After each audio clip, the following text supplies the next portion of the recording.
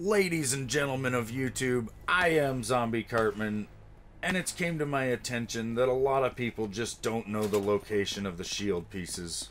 So I figured I'd help you noobs out. Now, once you leave the starting room, the first piece could either be right here on these boxes, or it could even be right here by these stairs.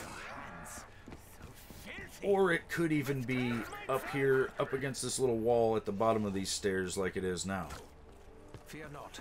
I will find a place. Now, once you little newbie noobertons have managed to turn on the power, you'll be moments away from being able to actually get your newbie little hands on this shield. The second shield piece, or the middle if you will, could be right here up against the desk next to the guy taking a nap. Or it could also be up against this barrel of whiskey. Or it could actually be over here by these crates, which it is actually, thank God. Puzzle pieces must exist. And the third and final piece is going to be down in the low gravity room. You're going to have to stand on these 4 pressure plates till they turn blue. Then all of a sudden the gravity is going to get a lot less, and you'll be able to wall run on the walls.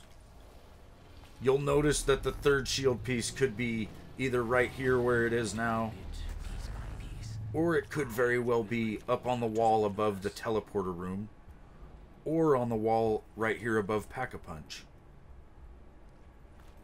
Now that you noobs have been fully shown and explained where this thing is, you have no excuse but to always have a shield on your back and not be getting killed from behind.